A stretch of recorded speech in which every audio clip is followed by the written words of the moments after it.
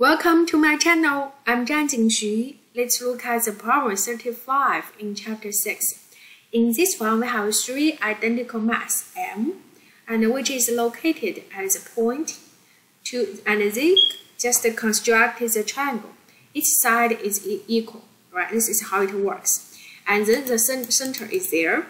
And then we need you to find the speed for each one. So we first look at this one. We take this one as example.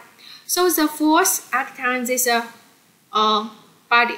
First one is a gravitational force between this one and this one. Do you agree? And also this force between this one and this one. Do you agree?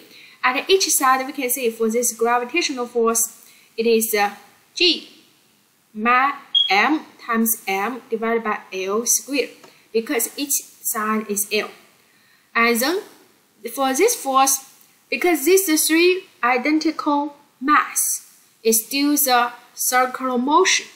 For circular motion, we need to find the central force and right. So in this gravitational force can be projected to the tangent direction and radius direction.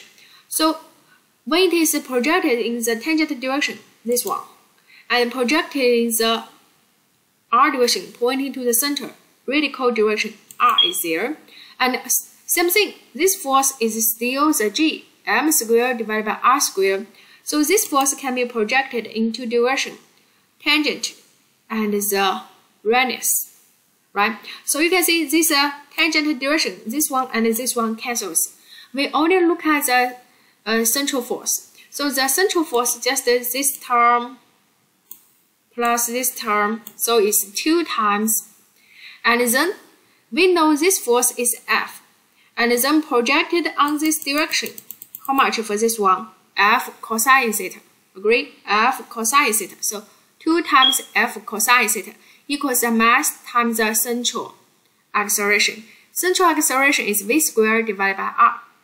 We need to find v squared, v velocity speed. So next one we need to find this r, the radius for this circular motion.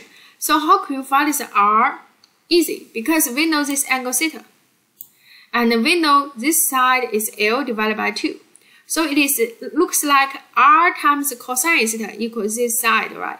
So r times cosine theta equals this side.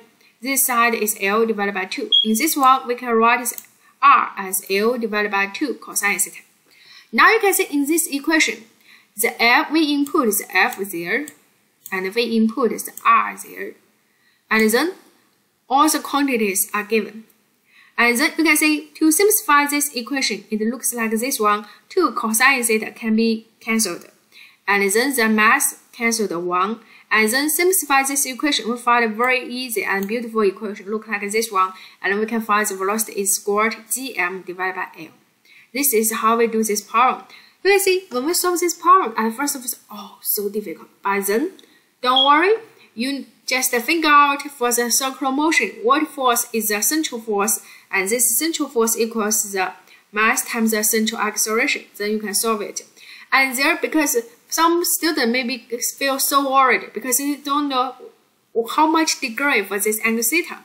If you don't know, don't need to worry too much. If the problem don't tell you, you can just keep it there and put it in the equation. At some point, it cancelled. Thank you.